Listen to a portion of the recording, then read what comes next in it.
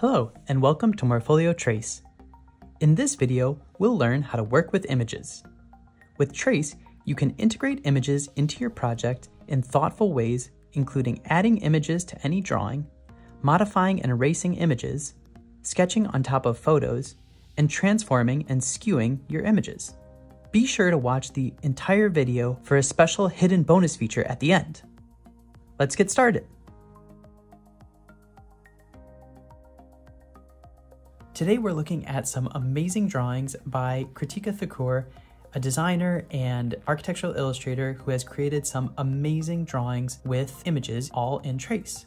To start working with images in Trace, you first need to add them to your project. In this case, we have a scaled plan that we have started to populate with lots of different images and textures that you can see throughout this drawing. The next thing that we want to do is add a plant to the balcony over here. So what I'll do is tap the Add Image button right here in my Layer toolbar. I will select my library and then find the plant that I want to add, which is this one.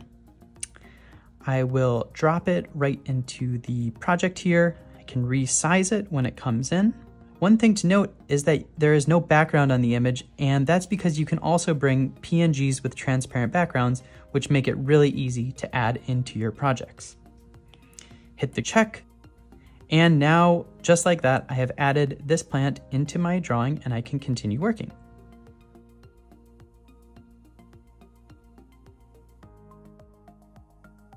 After you've added an image to your project, you can continue to modify it. If you go to your Layer Actions button for the image layer that you want to modify, you'll see all of these different options.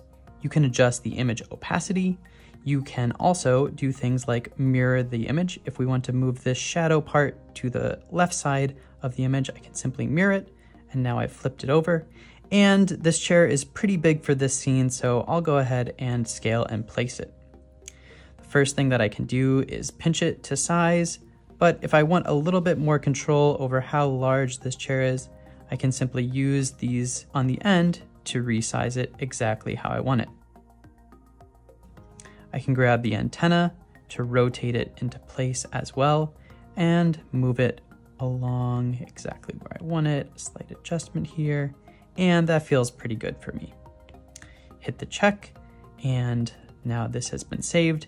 And the last thing that I'll do is tap and hold on this layer to have it pop up, and then I can rearrange its order so that it fits nicely under the desk. If you've been enjoying this tutorial, please grab your Apple Pencil and tap the like and subscribe buttons. This means so much to our small team and is a huge help.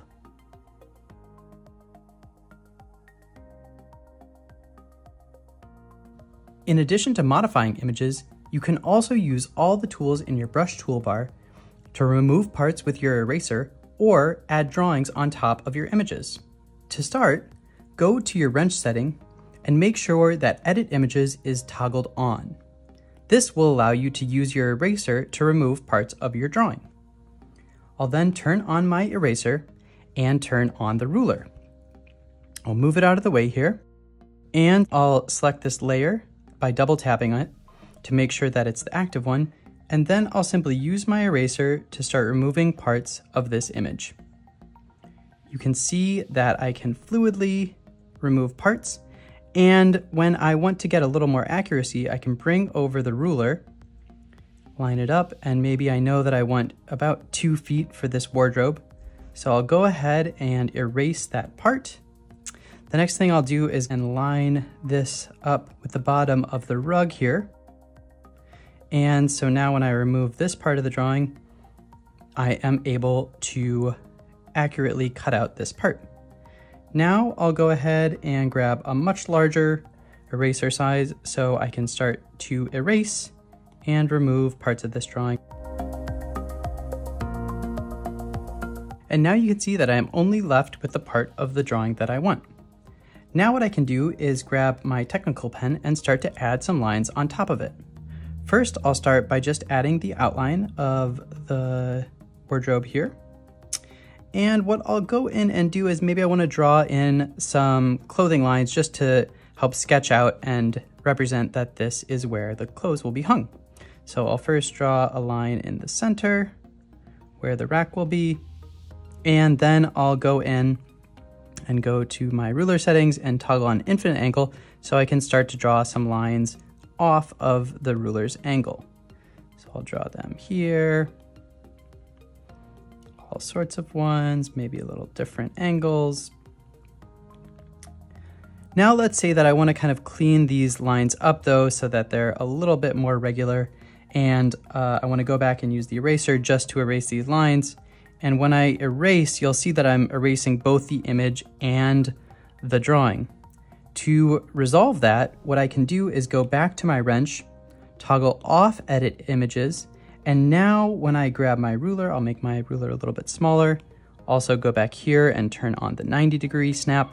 Now you can see when I go in to erase the line work, only the line work is being deleted, and the image is staying intact because I've turned off the edit image function here. And just like that, I've been able to successfully integrate drawing and image right on top of each other on this same layer.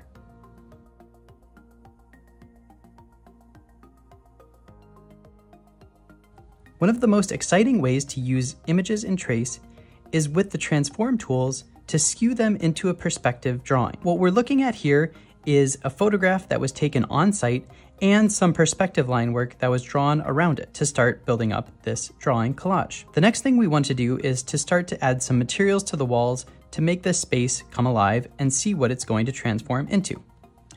We'll of course go in and add an image. In this case, I'll pick this white tile. And what is important here is that you always want your image to be larger than the area that you are going to add it into. So I know that this is the kind of general area where I'm going to add this tile into. So I'm just going to make sure that my image layer is larger than that. That way when I skew and manipulate it, it all fits on top of that region. I can go ahead and hit the check here. And now is where the fun begins. The first thing I'm going to do is select my layer, and then I'm going to use my selection lasso to select this image. I really like working with the square or rectangular marquee here because it gives you a really great way to select images, especially for modification like this. And once you have this image selected, you can of course resize it, and I'm going to hit the reset button here. But if you tap on this button here, all of your different transform options will appear. The first thing we'll do is select freeform, and what I'm going to do is move this pattern in half so that way I can duplicate it and double it in this area because I know that I want double the amount of tiles to go from the floor to the ceiling. I'm going to duplicate this selection and then I'm going to add it right on top of this image. I'll zoom in a bit to get it the way I want it. And again, remember, I'm just using the lasso tool and the transform tools to do all this. And I'll tap outside to confirm that change. And now I'll go in one more time and select everything now that I know that I have the right amount of tiles that I am looking for. And I'll go back to my transform options and select the Distort 3D. Now what this will allow me to do is now each of these corners can be modified and moved so I can fit this image into the perspective skewed region that I want. So I'll go ahead and move these into the corners here.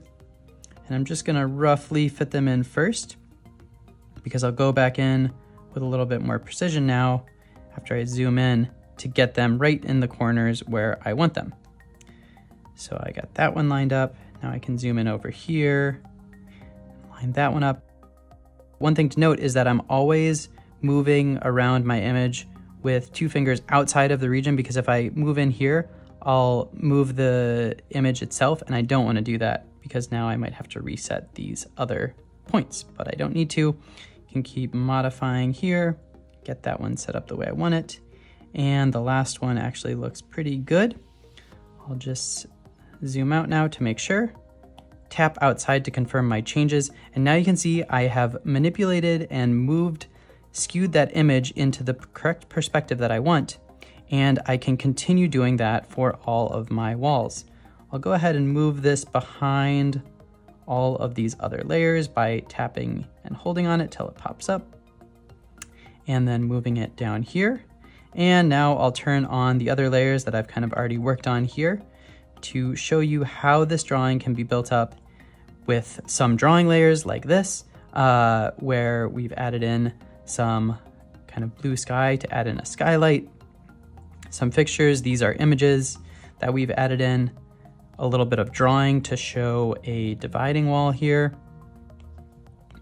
an image of a toilet, a little bit of wood texture and marble, adding in a mirror and a light, a basin, all of these different elements to really bring this drawing to life.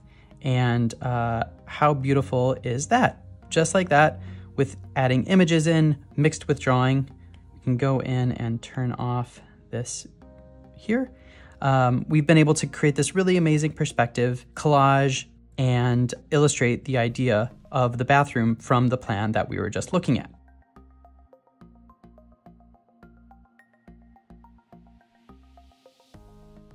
Now here's a really cool bonus tip. In addition to being able to add images with the button up here, you can also use Apple's copy and paste plus lift to pull out any element from an image and bring it right into Trace. So we'll start by going to the Photos app, and let's look at this image here that I've generated using an AI generator. And let's say I just want to take this person from this scene and add it into my sketch collage. All I have to do is use the lift feature by lightly tapping and holding on the part of the image that I want. Apple automatically cuts that out for me. All I have to do is tap copy. And now if I go back to Trace and I just press and hold on any area, you'll see a paste button comes up. I can paste this image in, and now I can just simply locate it where I want to have it, which this area here is pretty good. Maybe instead of facing this way though, I want this person to face the other direction, so I can go into my image actions, mirror this figure around, and then do a little bit of scaling and placing to get this person into the exact location that I want.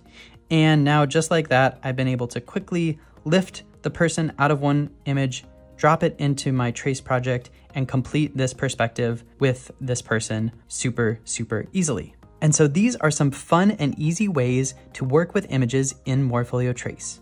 We can't wait to see how you use these tools, so please share your work, and when you do, tag Morpholio Trace so we can see your work and feature it. Thanks for watching, and be sure to check out our other how-to videos.